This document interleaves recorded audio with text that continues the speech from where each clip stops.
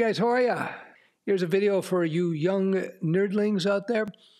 Title is Learn from Your Mistakes. So this is about my personal mistakes I made in terms of finance and investment.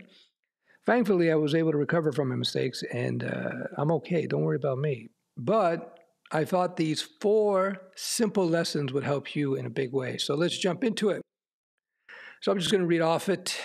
Makes my life easy. Learn from your mistakes and set some new rules accordingly, but don't beat yourself up over it. It's part of the process of learning. So yeah, you're going to make mistakes in your life constantly, especially in your teens, in your 20s, and your 30s. Hopefully you make less mistakes as you get older, but you're still going to make mistakes. The key about mistakes is to learn from them and to move on.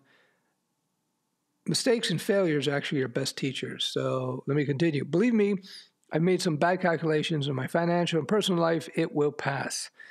One of my jokes I used to say, if I pondered and considered all the personal and financial mistakes I made in my life, out of pride, I would have to kill myself. That's a joke. Anyway, for example, a long time ago, I learned these super important investing rules. Number 1, don't put more than 10 to 15% of your capital in one investment. Otherwise, the ups and downs and the stress will take up too much of your mental energy. If you lose 50% of 10% of your total cash, it's really easy to ride emotionally. But if you lose 50% of 30% of your cash, that gets painful. So when you have a large position, and let's say you put all your money into Bitcoin, or for example, or half your money in Bitcoin, Bitcoin's going crazy. And even though you're convinced and you know that Bitcoin will go up quite a bit. Of course, you never know, but let's say you know that.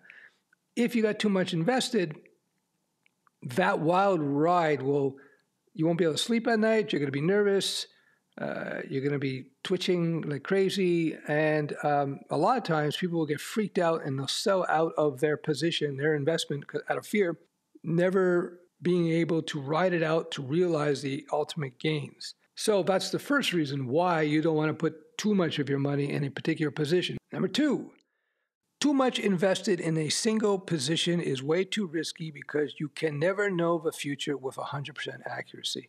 You may think Bitcoin is the best ever, but you don't really know.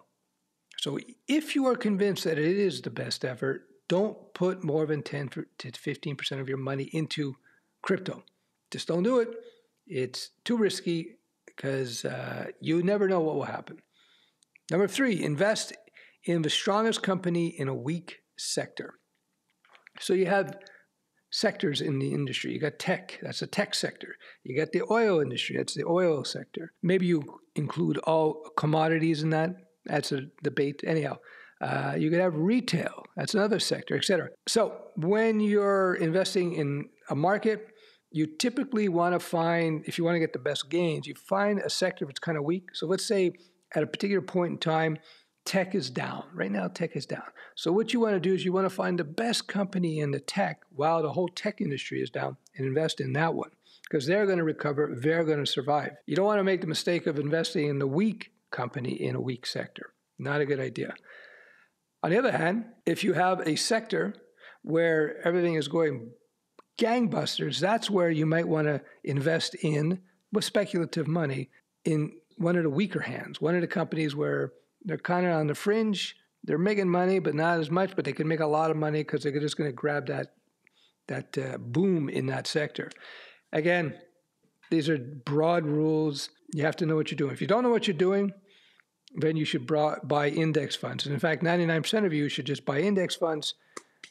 That's it. No stress. You're going to outperform 90% of individual investors and commercial investors, and you do fantastic.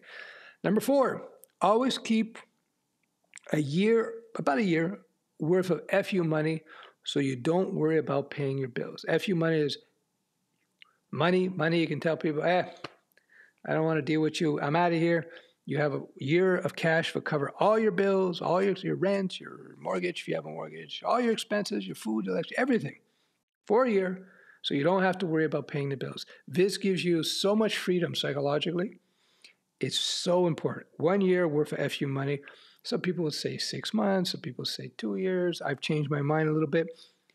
If you're working for a company, solid job, you've been there 2 or 3 years, the company's doing well, you like it, then you can maybe reduce your FU stash to 6 months. If you're freelancing, at least 1 year, well, at least 1 year of FU money. I would go more for 1.5 years, 2 years if you're freelancing. Anyway, there you go. Those are my 4 rules. Key takeaway from this video is learn from your mistakes and you'll be well off. All right. We'll talk soon. Bye-bye.